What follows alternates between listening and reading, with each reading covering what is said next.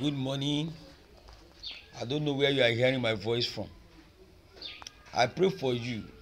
You are passing from pressure to power in Jesus' name.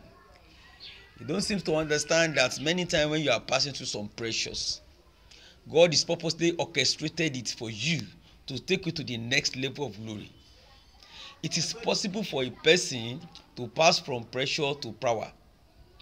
If you read the book of Acts chapter 4 verse 31 to 33, the Bible says, and when they had pressured, when they had prayed, and the place was shaking, where they were assembled together, and they were all filled with the Holy Ghost, and they spake the word of God with the boldness and with the great power, gave the apostle witness of the resurrection of the Lord Jesus Christ.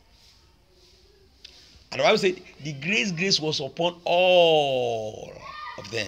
Now, it is possible for a man to pass through pressure, and thus pressure in Christ Jesus bring you power. It is possible for a person to pass from pressure to power throughout the scripture. There are men and women who pass through one season of great pressure and danger to the season of unusual fire and power. Yes, the early church, the apostles were once in prison, threatened never to speak in the name of Jesus anymore. From that realm of danger, intimidation, threats, problems, confusion, yet they move to a realm of power and fire, and the grace was all upon them. Look at the case of Samson. Samson was once confronted by a lion. It was a season of great danger and threat, but he moved from that pressure to power.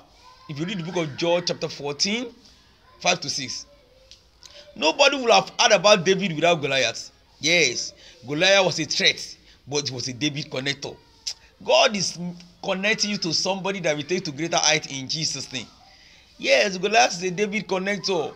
That persecution, your marriage, that problem you are passing through, that problem of embassy, that problem of whatever you are passing through, God probably want to use as a connector and a bridge to your national power and a great influence in life in the name of Jesus Christ. You are moving from that pressure to power in Jesus' name.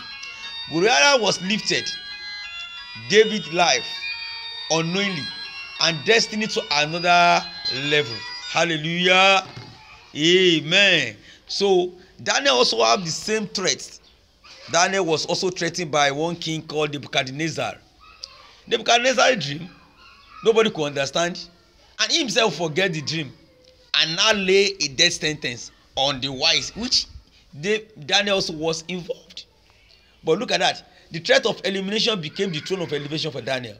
In the same chapter, Daniel was about to be killed by the king Nebuchadnezzar. Same king make him a ruler and gave him presence. I pray for you. Whatever you are passing through this morning, you are moving from that pressure to power in Jesus' name. From that pain to power in Jesus' name. From that grass to glory in the name of Jesus Christ. Your life will never remain the same. It is well with you. I pray for you. It's a new season. It's a new month. The Lord will do a new thing in your life. God bless you. It is me, Apostle and a prophet, Ade-Favour. Father, good morning.